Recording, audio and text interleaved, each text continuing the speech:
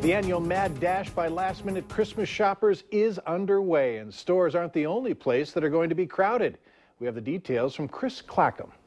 The Saturday before Christmas is already behind us, and like last year, the busiest shopping day of the season. I've been feeling the pressure for weeks, but even more so now that we're less than a week away.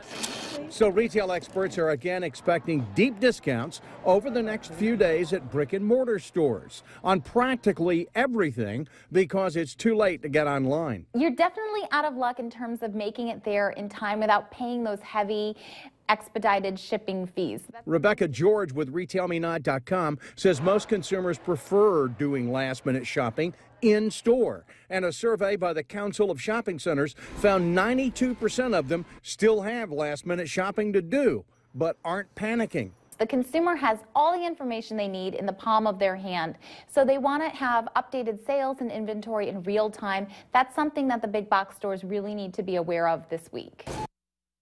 Keep in mind, if shopping between now and Friday, for me, roads are going to be jammed. More Americans than ever before, over 100 million, are traveling this week to be home for Christmas. You're not the only one last-minute shopping. Well, as the new year approaches, you're likely going to be making one or a list of resolutions. An online survey conducted on behalf of Brandman University finds 67% of American adults are making resolutions for 2016. Of those, 33% said they'll be making financial resolutions, whether it be pay off debt or save more. The study found financial resolutions to be the second top resolution. The top was weight loss or more exercise. And I think what making them is that's easy. It's sustaining them is the challenge. Exactly. Eat more sugar. I completely concur. Yeah, absolutely. Well, Challenges in hockey?